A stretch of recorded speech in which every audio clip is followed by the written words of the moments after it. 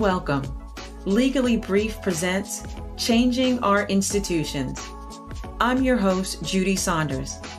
I'm a lawyer who works with private and public companies, educational institutions, and sports organizations to identify root causes, confront historic failures, and boldly implement change to our institutions. This podcast is for corporate change agents, disruptors, and mindset mavericks who are committed to making our institutions work better for themselves and the next generation. I want to remind you that while I hope you enjoy every episode in the series that we're doing on changing our institutions, the content of this programming is not a substitute for speaking directly with an attorney who understands your unique circumstances. If you're looking for past episodes or information, please head on over to my website. There you'll find information and you can sign up for newsletters and you can learn more about me and my practice. I'm glad you're here. Let's get ready and let's talk and make some changes. Hello and welcome back to Legally Brief. Today I have a conversation with Professor Marci Hamilton, the founder and CEO of Child USA, a nonprofit academic think tank dedicated to evidence-based research to improve laws and public policy that seek to end child abuse and neglect. Professor Hamilton is a leading expert on clergy sex abuse and child sex abuse statute of limitations. She's the author of several books, one of which, Justice Denied, What America Must Do to Protect Its Children, advocates for the elimination of child sex abuse statute of limitations. During my conversation with Professor Hamilton, we will discuss her clerkship for the first United States female Justice Sandra Day O'Connor.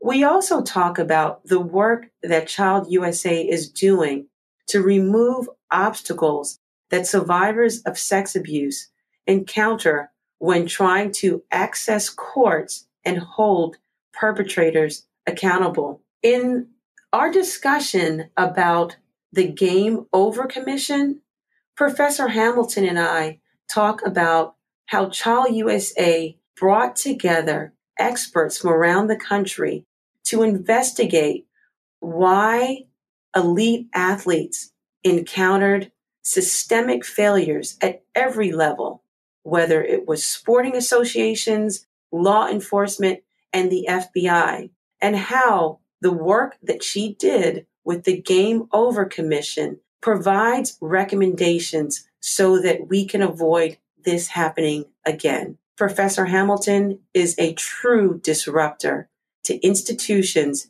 that seek to harm children. I hope you enjoy this conversation with Professor Marci Hamilton. Hello and welcome back to another episode during Women's History Month. I can't believe that my audience and I are so fortunate to have this guest today during this month, Marci Hamilton. And Marci, there are so many things that I want to talk about. I know that I can't take up we're recording this on a Friday. So I want to dive right in, Marci, with starting about, and I'm going to try my best to get this out to our listeners during Women's History Month, because there are so many things going on right now. And I couldn't think of a better guest and a better topic, a better time to bring more awareness to the work that you do right now in this point in your life and Child USA. Just to give some context around, Marci, around Women's History Month, the impact, when we say Women's History Month, I know that a lot of times so many things are going on in the world that it can become almost background noise. So let's put it into context a little bit for the listeners.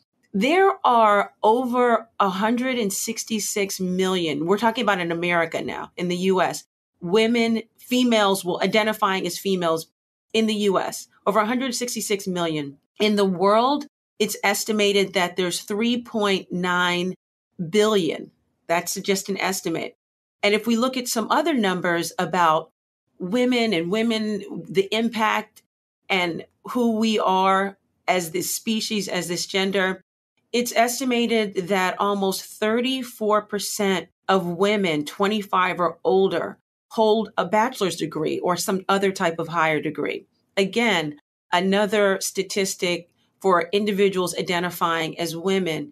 If we look at women ages 16 or older in the workforce today, that there's almost 80 million. And the last one, to give some context about what we're celebrating this month, there's 81, almost 82% of identifying female full-time workers who are, I said 16 or over, but when I say that statistic, almost 82%, that's how much they're earning when they're compared against their male counterparts. So we still have that wage gap. That's not what we're going to discuss today, but that's giving some context.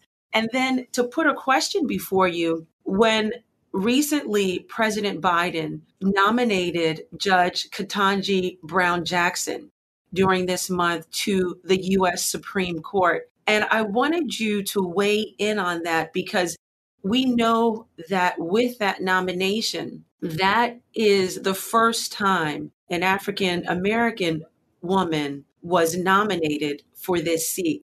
What are your thoughts given the impact? I stated those numbers about how many women are out there identifying as women. We are a powerful force. When we think about who we are in this world, the numbers that we bring, and celebrating this month, and then thinking about kind of bringing this to a head with this historic nomination. What are some of your thoughts on that? Thanks so much for having me, Judy. This is an important month to remember our most important women, and I am very excited about the fact that President Biden would choose Judge Ketanji Brown Jackson. I had the privilege of clerking for Justice O'Connor, the first female on the Supreme Court. And that came with it a real mantle that she had to bear of being the first woman. And one of the things that was most interesting was that meant she was the most in-demand justice. Everybody wanted the first female justice of the United States Supreme Court to speak at their event. And honestly, it was events from the most high-minded international events on democracy and issues like that, all the way down to associations. Like I remember writing a speech for the X-Ray Association. So she was our messenger that a woman has heft and has the ability to be incredibly professional. And that set the tone for the women at the Supreme Court. And we've been blessed to have several follow her. But what's different about Judge Jackson is not as much. I mean, it is her being Black, but it's also that she comes from the perspective of someone who was a public defender. That is a perspective that has never been at the court. And the reason it's going to make a huge difference is because when she is in that locked room during conference, she, of course, is the junior justice, with fingers crossed she gets confirmed, but she will be in conference with the justices. And that occurs at the end of the oral argument weeks. And during conference, they discuss the cases and they assign who is going to write the cases. They go around the table in seniority. Each of them tells the other justices what they think of a case. At the end of the round, they then realize, well, who would be in the majority? And the most senior justice in that majority assigns the opinion. She will be, first of all, she will be taking the notes because the most junior justice is the note taker. So she will be writing the history that will inform generations beyond. But they're going to hear from someone who knows the other side of the law. And the fact that she speaks from the perspective of being a Black woman, combined with the perspective of knowing the legal system and how it is operated on the side of the defendants, I think she's going to bring a voice that is so needed and that will educate everybody in the room and make her truly a great justice. You know, Marci, and I knew that the part of our discussion, our conversation, where we would talk just a little bit about what you know firsthand about the U.S. Supreme Court was going to be an absolute brilliant part of this conversation, because you're giving us kind of almost a backstage view as to what's going on.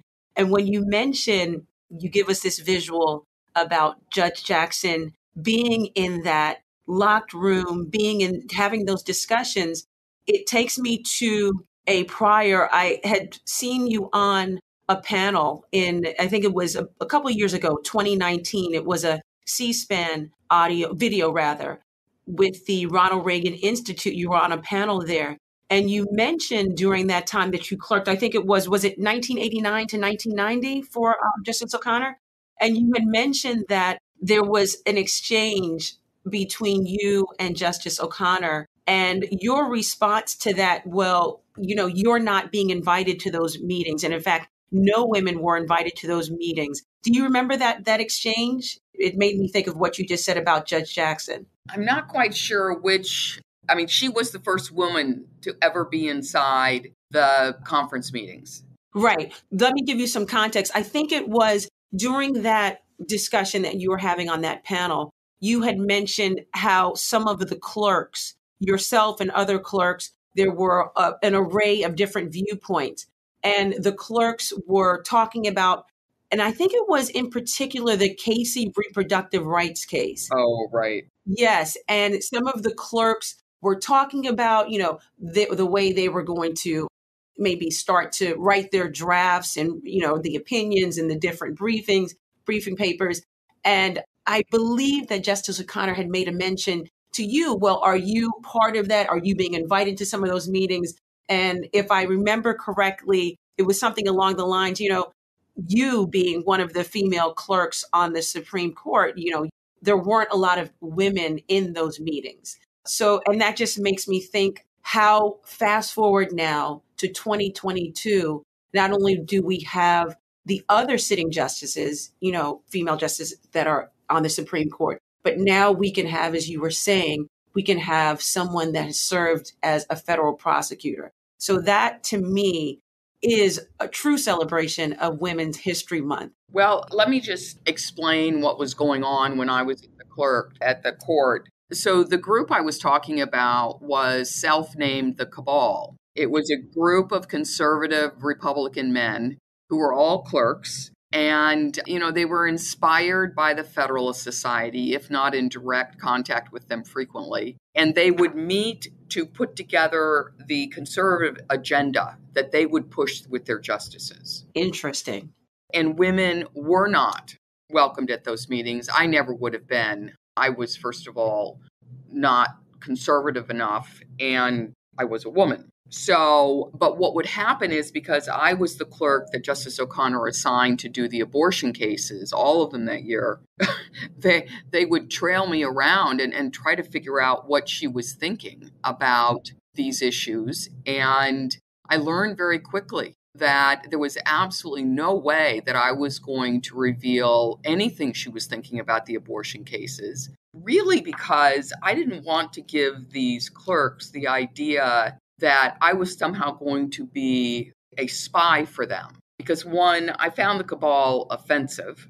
I still find the Cabal concept offensive. And there are two reasons to be offended. One, you go into the court, Lady Justice is blindfolded. For a group to be meeting in closed door sessions in order to manipulate the court is just not true justice. Justice happens when those 9 justices close the door and lock the rest of us out. But the other reason I found it offensive is because this was a group of really young lawyers, right? In those days, you went straight from law school. I went to the Third Circuit Court of Appeals in Philly, clerk for the inimitable Judge Edward Becker, then went straight to clerking for Justice O'Connor.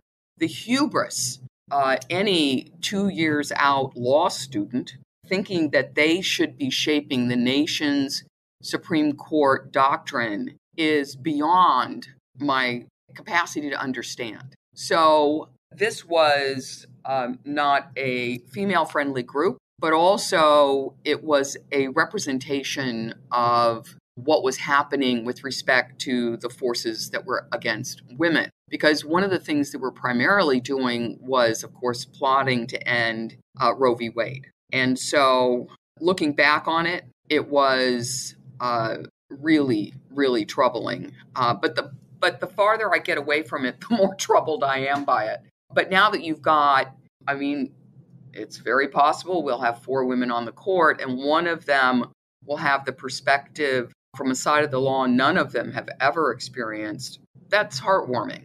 And I say that, knowing that, public defenders really don't love extending the statute of limitations on anything. So, my career is dedicated to ending the statute of limitations on child sex abuse globally. But setting aside that personal perspective, this will revolutionize the worldview in that locked room.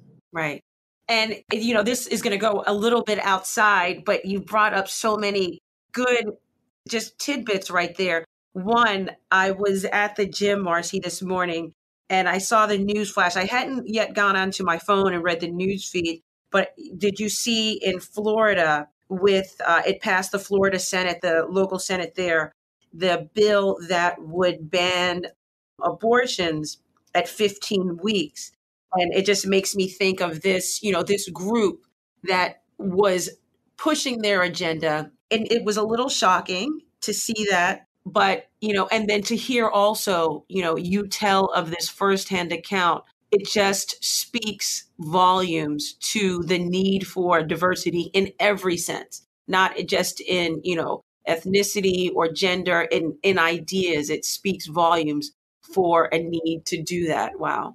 Okay. So turning then, you brought up the work, what you're dedicated to doing as far as ending statute of limitations as they relate to child abuse. Anyone that listens to this show knows that I am walking lockstep in that goal, in that mission. In fact, Marci, if you recall, one of the reasons that I became aware of Child USA and of your work was through the representation of clients that I had, young athletes that I had who had suffered different psychological, emotional abuse. And I know about what your organization has done. I was listening to a recording of your book launch, one of the book launches in Princeton in 2008. And during when you were talking, you mentioned that one of the things that was important was that America understand and that they know about the statute of limitations and how they're being used against them.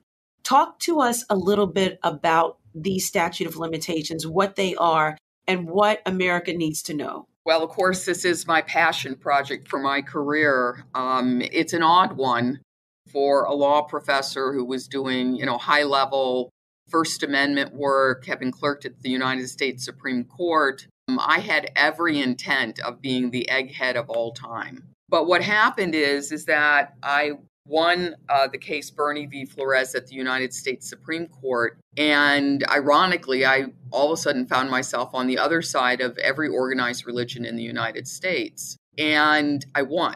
And so, and the court declared the Religious Freedom Restoration Act unconstitutional. That turned my career in a path. I'm going to say this because I think it helps to explain how I could be so dedicated to this future. In the middle of that Supreme Court case, which was so contentious, and I was being characterized as anti-religion, even though I'm Presbyterian. Here's the fact. I'm not anti-religion, but it turns out I really am opposed to religious believers and organizations breaking the law at will. And so I was the only law professor in the country dealing in those issues, and literally the 2002 Spotlight report out of Boston fell in my lap. All of a sudden, you had accusations of widespread, orchestrated child sex abuse in the Catholic Church, and you had the Catholic Church in court arguing religious liberty protected them from producing discovery or even being in court. And so I became the law professor that was out there making the arguments for how it's not possible to say that the First Amendment immunizes such bad actors from the law. And, we won a series of cases, especially with the 2003 California window cases. And I talked to so many attorneys that I became educated in a way that no law and religion scholar ever normally would be. But I kept seeing these briefs, and in the briefs would be one person victim was suing. But in one case, the other three victims, all family members, they weren't able to sue because of the statute of limitations. And I started asking around, what the heck is going on here? They have the facts. There's such bad actors on the other side, even if they are religious, and they can't even go to court. And the answer was, yeah, that's one of the primary reasons that victims never get to court. And so I immediately thought, okay, all right, this is so ridiculous that as soon as we get the word out to everybody that this is a problem, it'll get fixed, and then I'll go back to doing my egghead research in constitutional law. That was the plan. That was a literal plan. That was the plan. So I wrote Justice Denied, and it literally, makes the case for SOL reform. I threw it out into the world, and I pivoted, and I was going back, but I got pulled back in when the lawyer and his wife from Denver, the lawyers for Archbishop Chaput there, wrote a book review. And the book review was called Marci's World. It was misogynist. It was an attempt to put me in my place. It criticized me for charging high rates per hour. I was a Supreme Court clerk, a pretty smart one. So my rate was really market rate. And they took apart the book. And of course, I was anti-religious, and it was published in a Catholic publication. So I thought, if I ruffled that many feathers, then at least I've got to follow through and just make sure I explain these things, and these things get passed into law. Working with SNAP, working with, some of the real founders in the movement like Barbara Blaine. And here I am. I ended up leaving my professorship at Cardozo Law School, where I had a chair in public law, and came to Penn on the condition that I would teach here, but only if I could have time to start a nonprofit. And that's why I started Child USA. So that's the birth of Child USA. So Marci, so it sounds as if you are, is it fair to say you were an accidental disruptor? You had just planned to do this, and I'm sorry, I should have said the book in 2008 was Justice Denied, What America Must Do to Protect Children. So that was the book.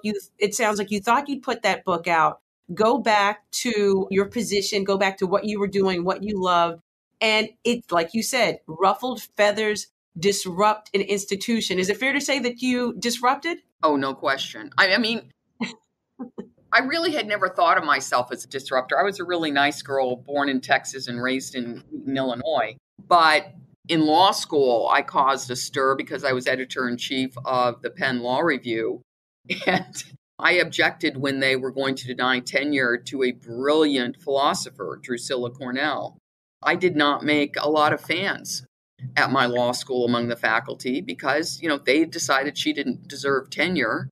And I was criticizing that decision in the press. So I think I'd already begun to be a disruptor. I defended authors and artists' rights to their own works rather than having everything given to the recording companies early on in my career. But I never intended to be a disruptor that would take on every single organized religion in the United States. That's not something anybody would do rationally. And the other thing is, what law professor, what, high-minded intellectual law professor? I mean, I was researching the founding of the religious influence on the framing of the United States Constitution. Who chooses statute of limitations? I mean, that is one boring procedural barrier that you would never put in until you find out that there are forces in society that are willing to sacrifice children and the protection of children through this simple mechanism. And it was so nauseating. And the more I found out that it was the bishops up front, but insurance behind, the more I decided, well, we're going to get the truth out. I started sol-reform.com, the first website, 6 research assistants a semester in law school. And then I came out of Cardozo and came to Penn and started Child USA. And it's blossomed because there was a need for it. There's definitely a need for it. You had mentioned before some of the kind of leaders and founders in this movement against child sex abuse, holding authority figures accountable. You mentioned SNAP, which I want everyone to know is Survivors Network for those abused by priests. That founder, or one of the co-founders, David Coessy, he had introduced you during one of the book tours or book launches for Justice Denied. And David had mentioned that you were a tireless advocate for children. You went on to mention, and I thought it was great, in the beginning of that book, you talk about a message or correspondence that you had received from a woman in her 40s. Do you recall that? Because I'd love for the listeners to know about that. It's so inspiring, frustrating, and really brings home the point as to why these statute of limitations were such an obstacle. Oh, yeah. So she was one of the people that I spoke to that just steeled my nerve to say, okay, I'm just going to sit down and write this book. And I had to write it not for a legal audience. It had to be written for a general audience, lawmakers, etc. But she contacts me and she says, I see you've been writing your column about statutes of limitations for child sex abuse. And I just wanted you to know that I reached out to my father, who sexually assaulted me as a child. I'm in my 40s. And I sat down with him and I told him, you no longer have any power over me. And I know that you are my rapist. And you know that too. And I'm going to sue you. And he calmly looked back at her across the table and said, the statute of limitations will protect me. That's chilling. And then I heard more and more stories of families and institutions altering their behavior to benefit from the statute of limitations against the victims, that it became clear to me that this was evil in action and that it had to be stopped and that nobody else had done the research but me. So I had to get out there and fight it tooth and nail. And then, it became a joke. It has become a joke in our household. Which group that is revered have I insulted today? My husband will frequently ask me that, whether it's the Boy Scouts or the Boys and Girls Clubs or the Catholic Church or the Orthodox Jews or Church of Scientology. And it's funny because I always have a new one to add, but it's because you just have to speak truth and knowledge to power. You have to. Yep, you have to. It's these historic institutions that are, unfortunately, and it's not, I know you'll agree with me, it's not everyone, but these historic institutions who are failing to address toxicity within their cultures, to hide it. And I think I'm going to use or try to paraphrase, the perpetrators they're being cloaked in anonymity. They can stay anonymous and use the statute of limitations to give context. And we know the numbers are startling. Another one of the reasons why I wanted us to have this conversation is because I want this to be amplified. I want our conversation to go out to, if we awaken one more person, that would have been, goal, mission done for this conversation. The numbers are astounding. And I'm pulling some from the organization RAIN, so 1 in 9 girls, 1 in around 50 boys will experience sexual violence by the time they're 18. 82% of all victims are female, under the age of 18. Our population, our communities, there's this amazing, horrible ripple effect where sexual abuse, sexual violence is touching all of us. You told a story once that I read about when your daughter was being baptized, I think it was, and you didn't know it at the time. I think you were saying that you were looking at a picture and then come to find out later on that individual who was baptizing your daughter there were allegations against that individual for being a sexual predator of young boys. Do you recall that? Oh, yeah. It chokes me up frequently because my beautiful daughter was baptized in the Catholic Church. My husband is a cradle to grave Catholic, a bit of a, militant, but yeah, cradle to grave Catholic. And it was in the church that we would attend with family in our neighborhood. And the man who baptized her was a serial pedophile. He used the youth association in the church, the CYO, in order to get access to these kids. But I met one of the victims later on, and this was a person who was so incredibly damaged by what had been done to them. They lived alone with a dog that was a protection dog between them and every human being. This man was evil. He was charming. He was handsome. He was the hope for that church. But finally, the church acknowledged he was a problem, took him out, and they had to go back to their former priest who had heart problems. But I wouldn't begin to say that the sadness I have, that's the person in my daughter's baptismal picture, measures up to anybody who's been abused. Right. But I do think it's a great example of the ripple effects of the cover-up. If he'd been taken out immediately, he wouldn't have been there to baptize her. You talked about some of the tools that institutions are using. One of the tools to continue or to cover up, not face what has been done, the violence that's been done to children within their congregation or within their youth groups, organizations, are the statute of limitations. You also mentioned the insurance company.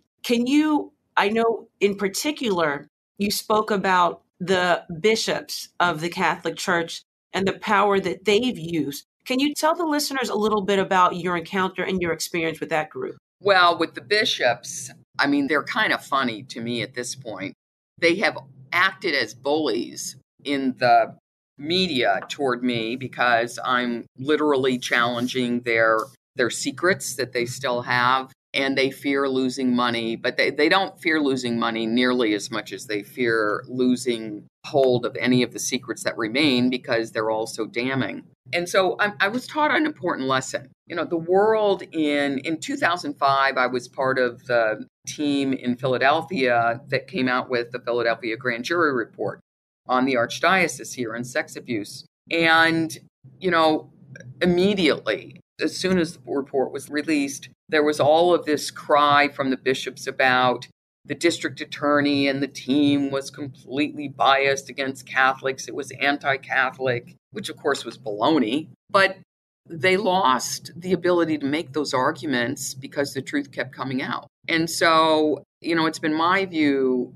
regardless of the power that some of these men hold, the truth still takes them down. And so that I think is what every woman needs to understand in the hard-fought spaces, in the places that we find ourselves, that the truth really will bring down to size the bullies that insist on trying to keep us in our place. And I don't think there's any better example of what needs to be done by women in this space than during this month. So the bishops bullied me, but in the background, lobbying with a lot more dollars and a lot more persuasiveness under the table, basically, was the insurance industry. And the insurance industry is supposed to be our risk prevention mechanism. We're supposed to not fall down on sidewalks because insurance makes buildings clear their sidewalks, and we wear seatbelts because of insurance, and we have anti-lock brakes because of insurance. So I finally came to understand what I think is one of the systemic problems, which is that for too long, insurance companies viewed themselves as defensive. They were the defense for these organizations that were letting children be abused. They're the ones that, of course, fomented non-disclosure agreements and bargaining to the last chip on every settlement and making sure that nobody ever knew what really happened in this organization. But we are pushing really hard and with some success of explaining to insurers that they are part of the solution if they will let themselves be. And we are now we have created through social scientists something we call the gold standard, which is a set of child protection policies that are useful across all youth-serving organizations. And if insurance would start making that part of their underwriting, we could enforce safer spaces. So that's a good horizon, I think. That's awesome. I want to turn now and talk to something that is specifically near and dear to my practice, and that's what Child USA studied, is working on, the athletes and the Game Over Commission. Talk to us a little bit about that work that you've done with that. When I look at the Game Over Commission, there was one quote that I saw on the Child USA website where it stated that competitive gymnastics and other elite sports break children. And to put it in context, it was a case study on the systematic abuse by the perpetrator, Larry Nassar. What is the Game Over Commission? What do listeners need to know about that? So it's a group of 15 experts in the field. These are national level experts, some of the smartest minds in the country, like Dr. Sharon Cooper at UNC, Dr. Stephen Berkowitz, a psychiatrist at University of Colorado, but a mix, brilliant attorneys and some social scientists and doctors. And so the task we gave them was, we need to figure out what really happened. By that point, we knew that Nassar had sexually abused hundreds of girls. So we knew that part. But my question was, how did every institution that should have protected these girls let them down? Not a single institution did them a favor. And that went all the way through the gyms, the national governing bodies, the USOPC, the whole structure of elite sports and the way money is distributed and withheld. But it also went through the FBI. All of the law enforcement agencies failed these girls. So that's what we studied for 3 years. And I am so proud of the report that we released in late January, which set out, from the view of these experts, what each of these systems did wrong, and then how we think they must be fixed. So the bottom line is that there needs to be a principle introduced. If you can believe it, this is needed. A principle introduced at the top of the Olympic movement. It needs to be introduced by Congress, and it needs to be athletes first. Athlete well-being should be the centerpiece.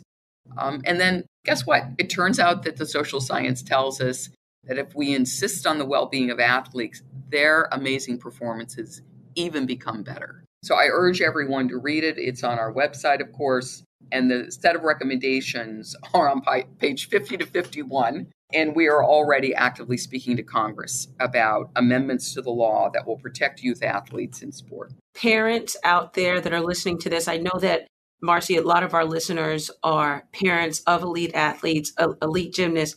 Definitely read this report. When I get calls, individuals calling, telling me, what's happened to their daughter, what's happened to their son, a lot of it in gymnastics. What I find is that there is a repeated pattern, and it's exactly what the report identifies. Every institution is letting them down, and it's still happening today. Yesterday, on the 3rd, in the Orange County Register, Scott Reed put out a really great article in reference to elite gymnastics coach Valerie Lukin, and just chronicling, and several elite gymnasts, Olympians are quoted in there. They're mentioning the physical, the emotional abuse, the suicide attempts that young girls seeking some type of relief, the self-harm. And here's the thing about this, Marci.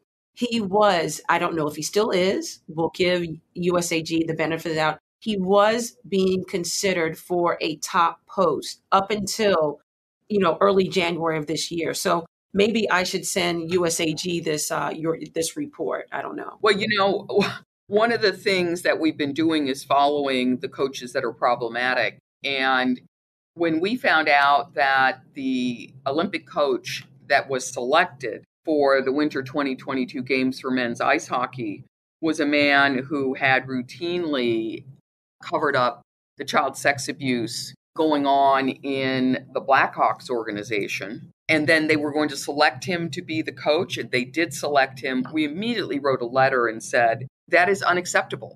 if you mean it when you say it, that you're going to create a better culture, then sending someone to Beijing who's been covering up child sex abuse of boys is just wrong. And not long after, he was removed from the Blackhawks and from being an Olympic coach. So that's what it takes. It's what it takes. You've got to name names and tell the truth. And this news story that just came out is so in line with everything that we know, which is that the system empowered those who would willingly, physically, emotionally, and sexually abuse athletes. And frankly, one of the simplest fixes that we're recommending is cameras in gyms. I think every gym should have a nanny cam that mom and dad can jump on at work and see exactly how their child is being treated. Right. It's just they've worked with impunity for too long. It's because the system has let that happen. And we're rounding out and wrapping up this conversation. One of the things that I noticed within my practice and representing so many of these brilliant young athletes and their families, the complaints, is that there is always the prevailing sentiment, belief of shame in all of its iterations, shame by way of, I must have done something wrong, or it's the parents who are just racked with guilt, feeling that this happened on their watch. As we end this out, from the studies that you've done, from speaking, from writing the books, what can you leave parents and survivors, whether they're elite athletes or not, what can you leave them with as far as coming out of this shame, knowing the work that you all are doing and other brilliant experts are doing to remove these obstacles?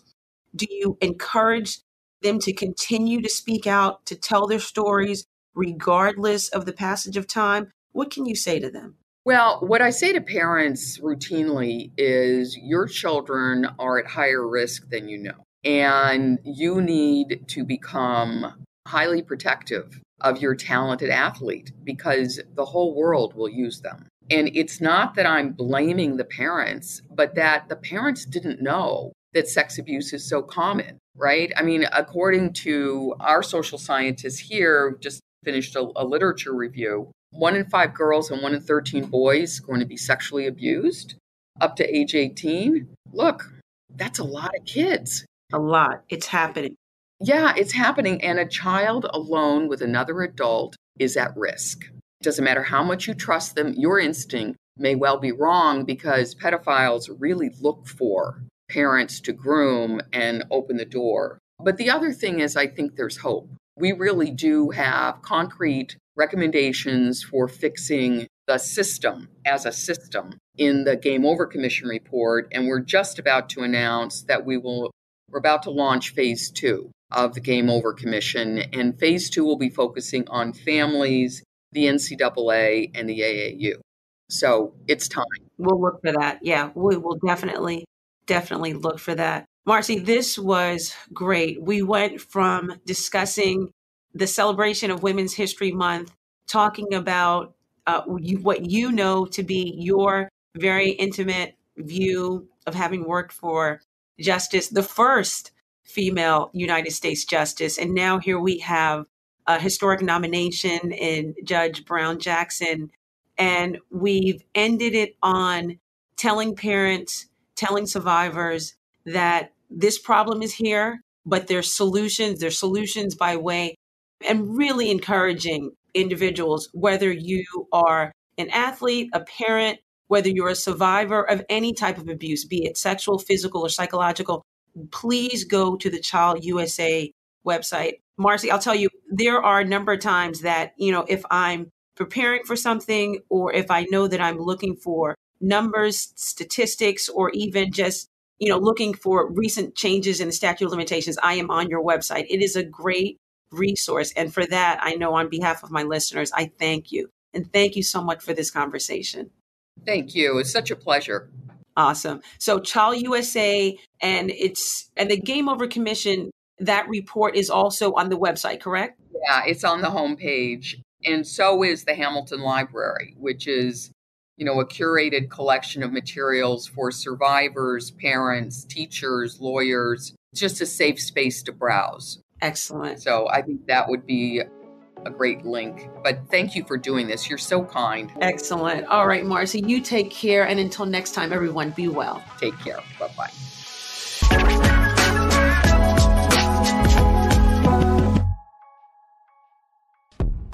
All information and content in this podcast is provided for entertainment purposes only. Nothing in this podcast shall constitute legal advice and shall not create an attorney-client relationship. This information is general and may not be applicable to your particular circumstances. You should review your particular circumstances with an attorney. All liability with respect to actions taken or not taken based on the contents of this podcast is hereby expressly disclaimed.